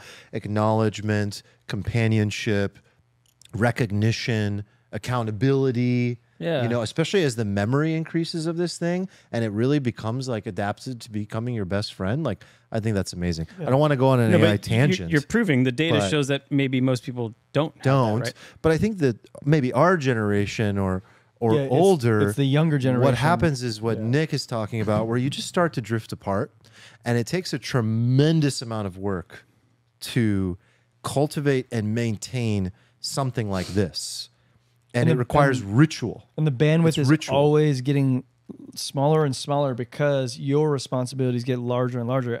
Like as you add roomie to your That's mix, right. like your bandwidth is getting tighter. That's so you right. have to be a little more proficient with your allocation of your time. Yeah, I'll be honest with you. Why am I here? Why am I here in San Diego, and why do I live in Bankers Hill? Actually, for the most part, is to be able to do this. If you guys didn't exist and I didn't have friends in San Diego, dude, I'd go pay 1/10 of the price to live somewhere else and buy a mansion. Like, this is insane. We're in like the most expensive city in America. Oh my God. I live in a 2-bedroom apartment paying, you don't even want to know, for like, you know, it's just ridiculous. Like, I just want to say with that a baby. like a close friend of ours just is about to close on a place for $180 per square foot Where? in North Carolina. What country? And it is fucking beautiful. 180. Wow. In Like to I'm par 10x that. we're in 1,200 my square neighborhood. foot. Yeah. No, it's like Yeah. it's a Yeah, mansion. you're in a 1,200 square foot. I'm in an It's apartment. a mansion that they're paying 180 a square foot. It's in, absurd. In like a reasonable city in North Carolina, and we're 10x that in my neighborhood in San Diego, which isn't even like the best neighborhood. Yeah. So to close that point, it's just like you have to commit to this idea. Like, I think my concern of losing connection is greater than that. Like, I prefer this. So I'm willing to be here, and I'm willing to pay the price or whatever and stick to this city and all these things, because it's like, I believe that what will make me happier and a better person in the long run is by like having the ritual of friendship and community. The people ask me all the time. My parents ask me, my friends, you know, in Northern California ask me, why don't you live in Sacramento? Like, what are you doing? You could be near your parents. You'd have help for your baby. Why are you in a different city than your family is? And I'm like, We had the You same just don't get conversation in it. the office talking about just don't get it. how much it is. It's $1,200 a square foot here to buy a home. And I think there was some chat in the Discord about buying versus renting. And I was like chopping up in the office how I have this framework. We started talking about it. And then we all came to the same conclusion. Yeah, if everyone would move to a cheaper place, I'd go you'd have to all do it as one. as one. As one.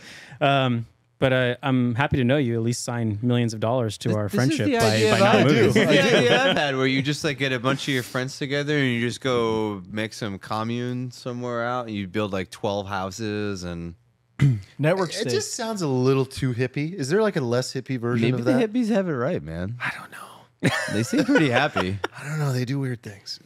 Like what? It gets a little weird. they diddle each other. No, I They think do diddle each other. They do. They got Armand- nothing else. There's no Armand local loves bar. diddling. There's no local bar. Steven's like, I'm ready to diddle. Yeah, it gets weird, dude. You guys ever seen the movie Knockaround Guys? No. Kind of like fourth tier movie, but anyway, these city guys go into a small town, they get in some trouble. But like, I imagine like if you move to some small, you know, I don't know, rural area of North Carolina at $188 a square foot, kind of feel like that. It's not that. It's Charlotte. I mean, it's not Is that. it Charlotte? Yeah. Oh man, Like downtown Charlotte? No, but Like 45 minutes outside No, Charlotte. like not. I don't even think that much, but just like Charlotte. I have some alpha though.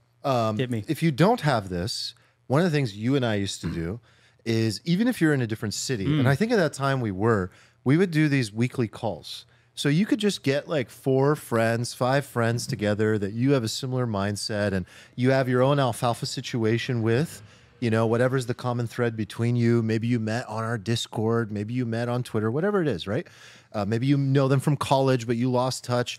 Hit them up, create a little group, and just like do this, like, and you can be one-on-one. It doesn't have to be 4 or 5 people, but like we used to do this and we used to just check in and we had a simple format. Here's what was a challenge for me. Here's what went well. And here's my plan next week. And like, maybe does one person have one main topic that we can all just like explore, kind of like what we do on this podcast. And we just like do it. Let's explore this. You got to find people as weird as you are, though. Yeah, it's super weird. Yeah. We're super fucking weird. Okay, but like that you find those and you do that and you set an hour aside for that.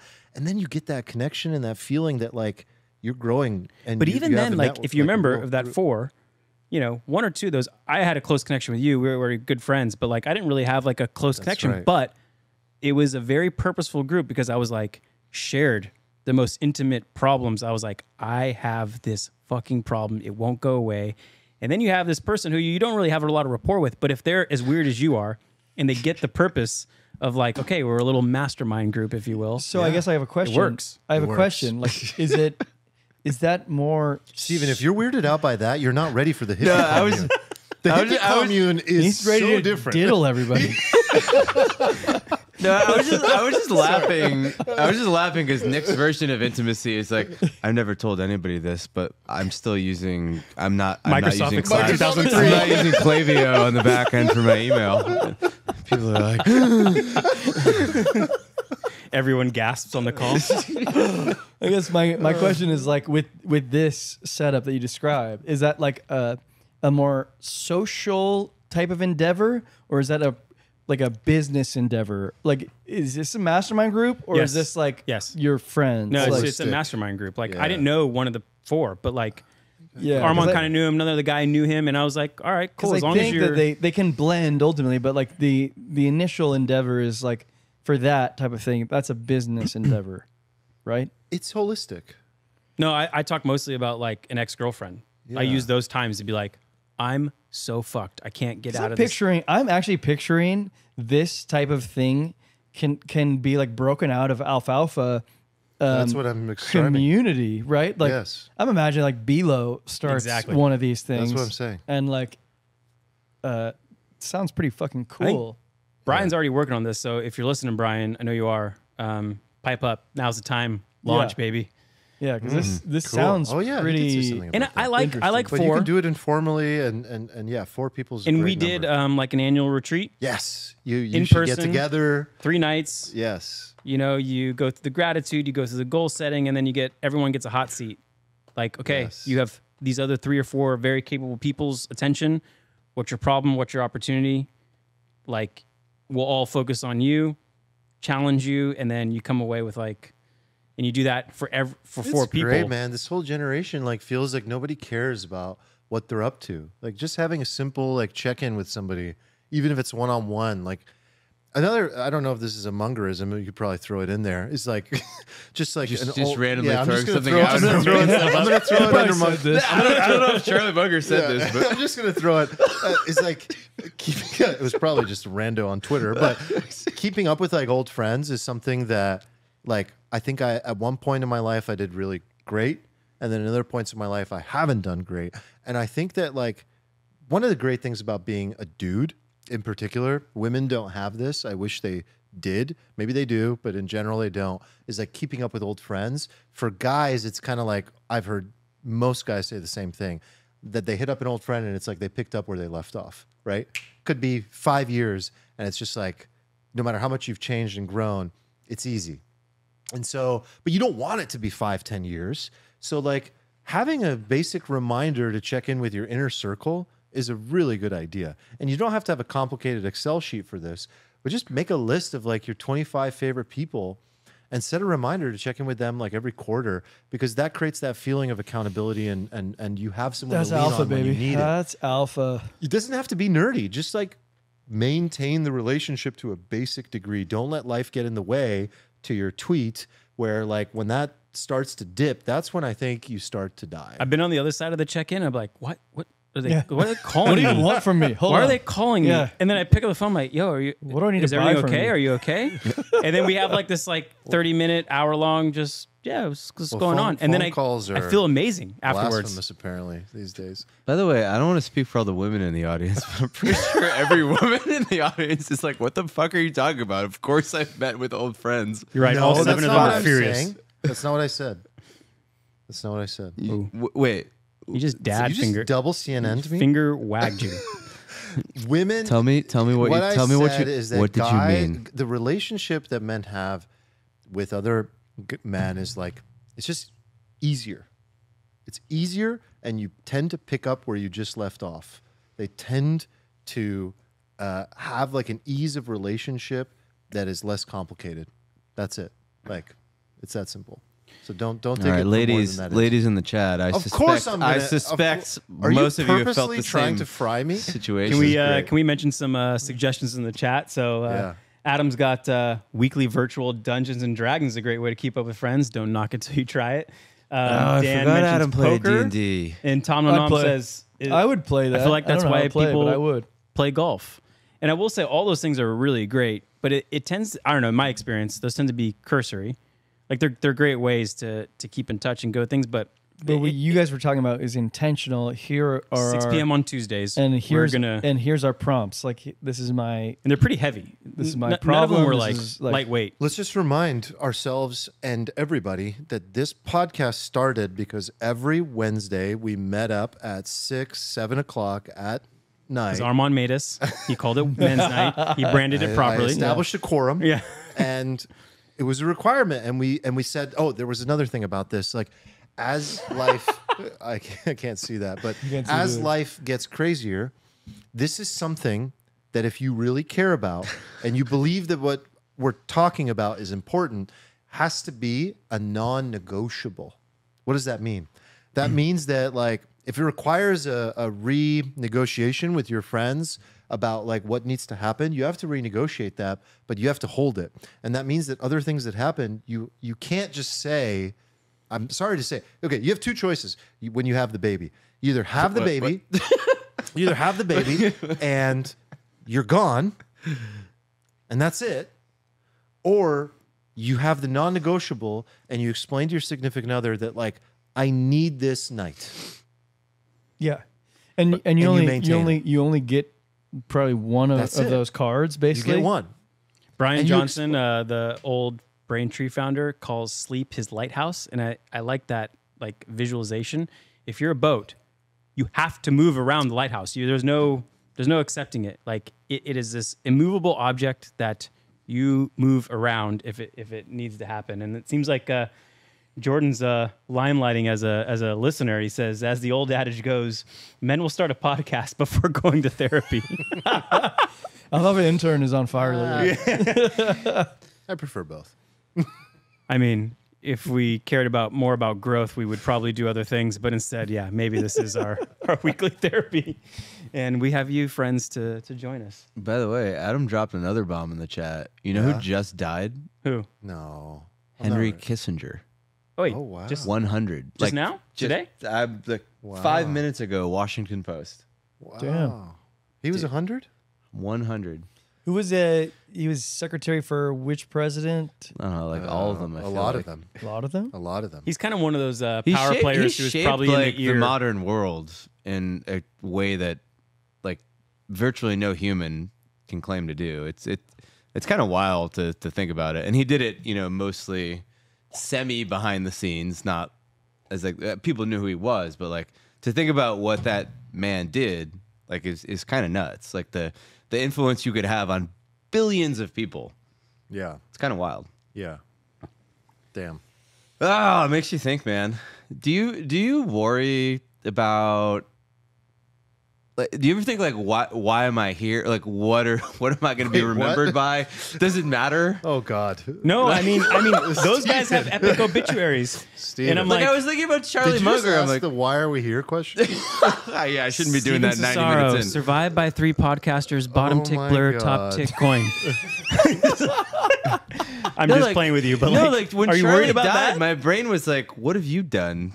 No, I Fucking definitely. loser. And I was Nick, like, nothing. I really nothing, brain. appreciate I've that done nothing. obituary. I was like, honestly, he would be more proud of that than anything else. He's like, fuck yeah, I bought him Tickler. I actually don't think it matters at all what we've done.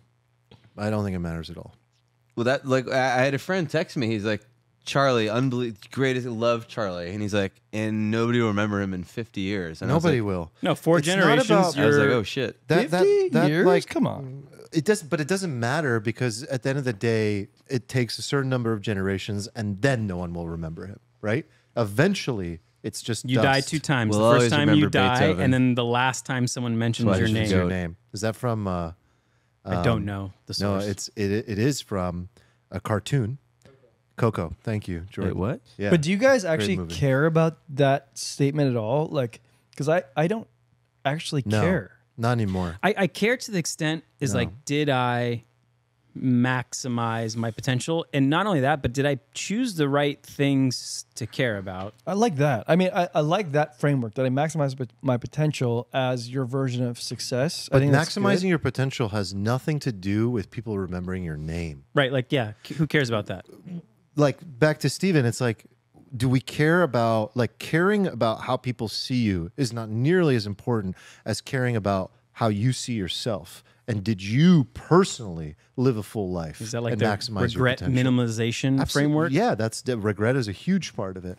But like, there's so many people that don't give a shit about like their name and how people like saw their work and their accomplishments. I don't think accomplishments have anything to do with it. I mean, this is like Marcus Aurelius dedicated 50% of his work to this question, right?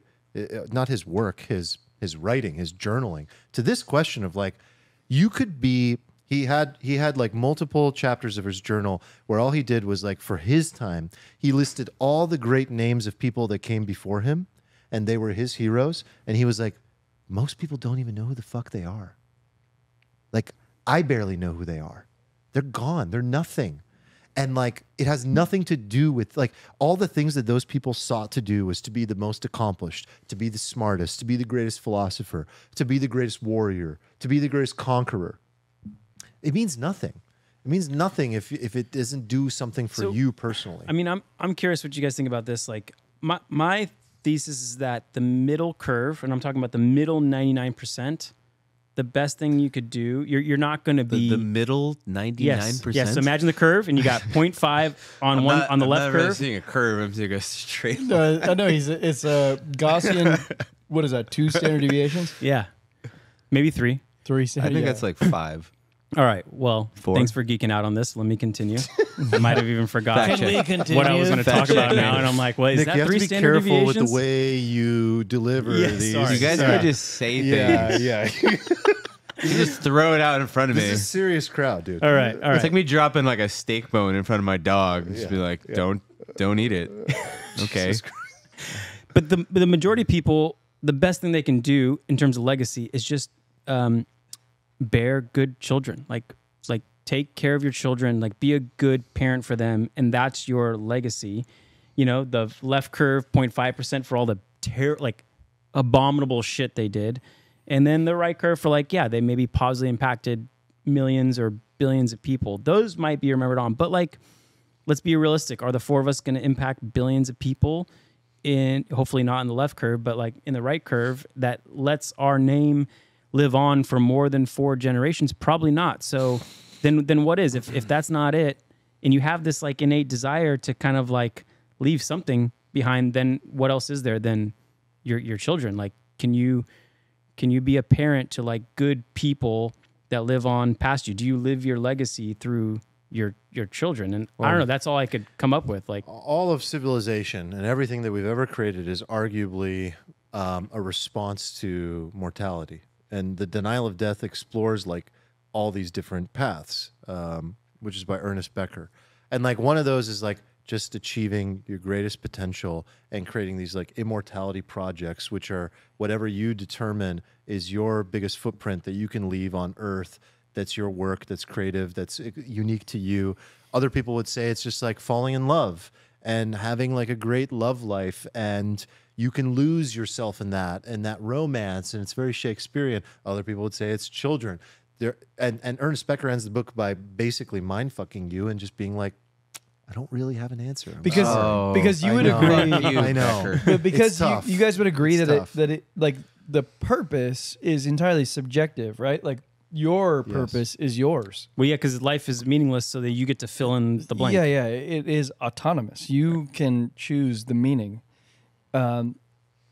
Old Charlie there said, "There's no greater purpose in life than teaching, like giving your knowledge to others."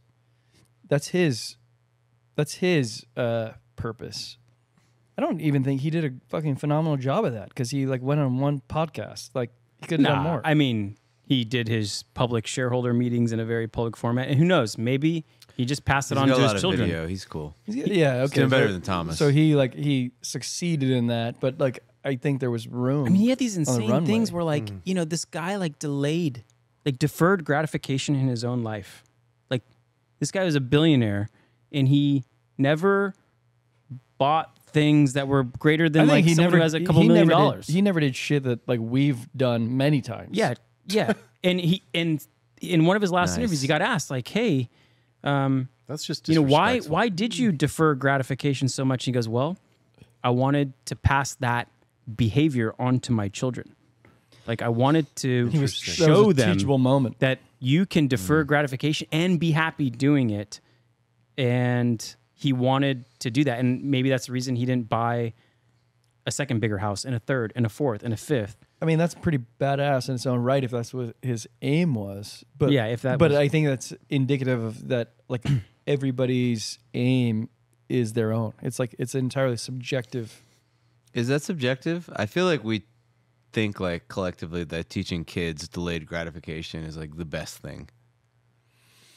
And I feel like even if you don't say that, like I feel like if you had a kid, you would instinctively be like, well, don't just immediately indulge yourself on everything you want to indulge. No, on. I think you're right, but that's why Nick brings up the book Die with Zero. It's because it's such an instinctive thing for us to teach, where it's like, but there's nuance within that. Yeah, this guy probably, died with at least over $1 billion in account. He said the best way to armor against old age is a life well spent before old age Before comes. old age, yeah.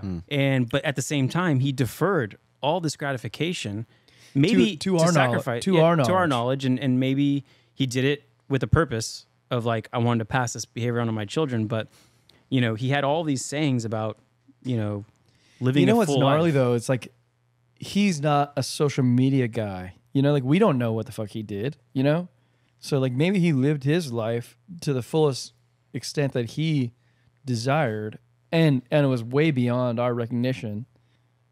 And like maybe he lived a fucking epic life that like we just never saw because he was never on social. Towards the Die with Zero thing, as we kind of get closer to wrapping up, they asked him, this was like 3 or 4 weeks ago, do you have anything on your bucket list? And he was like, oh shit, that's an interesting question. He goes, well, I'm so old and so close to dying that I can't put catching the 200-pound tuna on my bucket list. And take that like in any direction you want. I think his point to the book Die with Zero is like at certain ages you can do certain things, and Right. as you get older, you may not be able to There's a catch that physical 200-pound limitation. Yeah. tuna. And he's like, I would like to do that, but like I can't do that at my old age. So I think the reprioritization of like what can you do in your 30s and 40s and 50s and 60s that you can't do in your The proverbial catch the tuna. yeah. What is that? Yeah. That's more important than maybe the writing the obituary is like, what are the things that you want that you cannot do 5, 10, 15 years from now? I started doing this exercise, and it's kind of like a bucket list, but it's different. It's my exit list. Ooh, So it's like all the things I want to experience and buy. okay. 'Cause I'm like semi-materialistic, but not really. Like I like stuff that gives me a high. Like I want like a fucking amazing man cave with like an amazing sound system. I would like and to join that man record cave. player and like not the record player. I have a Wait, record how's it player, but you different know what from I a mean. bucket list? Because it's like all the things they require substantial amounts of money. Like a huge exit. So it's like if you exit, it's my for, when I exit. Oh, Massive I thought you meant exit. like when I exit this life. I was like, Oh, when no. you kick the. Sorry, but because I didn't have a bucket list really, Okay. and I started making this exit list, and when I made the exit list, I realized, well, this is actually a really cool bucket list, and like actually a lot of this stuff doesn't need an exit, like because a lot of it is experiences. Yeah. And I could have like variations of these experiences that don't need like, it doesn't need to be a, $100,000 trip to Antarctica. It can be another version. You of can that. wolf it. You can third door it. Yeah, still. yeah, you can Yeah. wolf it. You can wolf it. Yeah. Can I give a quote? Please. And you can finish up, but I felt like it was very poignant. This is my top 5 favorite quote of all time. As a well-spent day brings happy sleep, so a life well spent brings happy death. Leonardo da Vinci. But how, sir? who the fuck is that? How? He doesn't know that. Yeah. What I hear when I hear that quote is, if you take Wait, hold the on. day. Can you just read it one more time? Yeah, I sure. thought it sure. was pretty Is that- profound. Look, as a well spent day brings happy sleep, so a life well spent brings happy death. Yeah. I think about this more often than I don't even know, like most people would ever think about such a thing. And that's why it's one of my top 5 favorite quotes. And what I think about every day when I wake up is, how do I leave it all out on the court? And oftentimes I treat life like a little bit competitively, like a sport. And I always think to myself, like when I get to my deathbed, the main thing that I'm optimizing for is that I maximized my potential, to your point, and that I know deep, deep down, I actually gave my absolute best and I worked hard. Like for me, I've talked about this on the pod before, I don't enjoy rewards without hard work. It's just not my nature. I love to work hard and then drink the really fancy shit. Like that feels good and tastes better to me. So what I hear in Leonardo's quote is like, a day well spent means you maximized it. You worked really hard. You gave it your all. And if you do that repeatedly for the rest of your life, you can have a happy death. My like recurring question ends up being, let's say you are like Charlie, you got an internal locus of control. You are the protagonist in your life. You've created some flexibility in your life. You got a little arm on in you where you're like, I'm not going to follow or Robert Frost. You're going to go less, beaten path. Okay, so you're in this position. So what is a well-lived life? You got to describe it. Like it's hard for me, Right, because because it's not just effort based at that point. It has to be sort of outcome based, because like you've already achieved a level where it's like I'm here now. Yes, right? I'm here now. I'm I have here these now. resources. I have these skills I built over time. So I do feel like the protagonist. I can kind of bend the world 1% towards my favor, and so what do I choose? What do I bend? Yeah. What do I want to bend? And That's interesting. I don't know what it is yet. Maybe the obituary It's exercise. interesting that you see that. I didn't see that. I thought, I think maybe there is some bending to be done, and maybe there is more, of that. But like, I think effort is the key, because like that's very like future thinking as well. Like as long as you do the thing that you're supposed to do that day to the best of your ability with the information that you have, you're gonna sleep well. Yeah, like You're gonna sleep well. and to me that is the idea of That's progress, which I mentioned earlier. Like, Yeah, wow, I made exactly, progress exactly. today. I got a little healthier today. The active business, my relationship I made progress in my relationship. And I'm going down in my head, my goal sheet. Like the active businesses did well. Like the investments, I got, made progress there. Or maybe I failed in some, but I made progress in others. Yeah. But in terms of what do I choose going forward, those have been my categories to this point. Is it just remain those same categories and I just try to progress in each of those I think, throughout like, my that's just entire the life? compass, right? No, I think for all of us, it's because we haven't gotten to that level yet where it's like we're not post economics yet. Right. But I think when you get there, everybody's compass is different. So like, I imagine that Charlie's was like, just want to get wiser every day. and that will probably be ours as well. But like there will also be other agendas too that we want to enact, you know, like that are beyond just economics. Like right now we're all talking about economics. Right. I get that. So we'll tackle it when it comes. A couple of years, maybe a year or two. Just one bull run. Steven just needs one more micro pump. Please, Ethereum, do anything.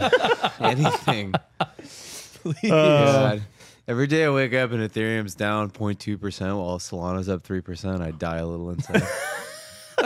You were supposed to tell us to shift more to Solana. What's going on? No, Armand was the savant on that one. Armand was saying buy Solana, and did. Steven walked him out Yeah, of the room. you almost I booted bought me. Solana at like $12. You booted But me. You sold it at Then $22. Go Damn on. right I did.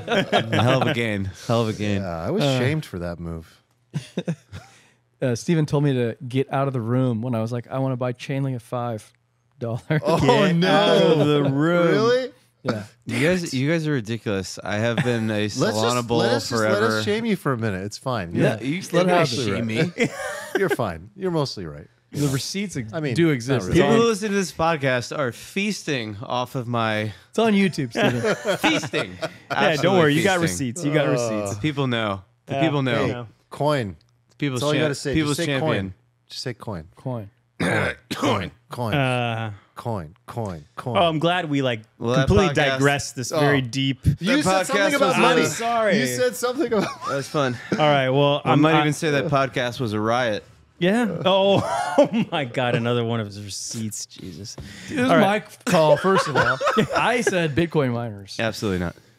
All right. Oh boy. Let's wrap What? it up there, boys. We'll talk about it. We'll talk about it next month or something. I don't know. Whatever. That was fun. I enjoyed that. That's good. did too. Let's find a bar to go to and continue. Okay. Yeah. I like it. And we'll continue in the Discord as well. If you're not part of it, go to alfalfapod.com, join, hop in the discussion. A lot of peers there, a lot of mastermind peers, a lot of Charlie Mungers in there, maybe some mastermind friends in there. I will be re-engaging next week. Oh yeah, we get Armand back, fully back in like 2 I weeks. can't wait for that. Can't wait for that. And then come back and just bulldoze. Demo that days Discord. coming No, up. I'm tired of. I'm gonna demo the tired of Discord. texting you what everybody tells you in the Discord. Be like, hey, Eric, text Armand. I'm literally just gonna come in so hot. All right. It's gonna be great. Good night, fam. Thanks for joining us. We love you Peace. lots. See you next week. Later, guys.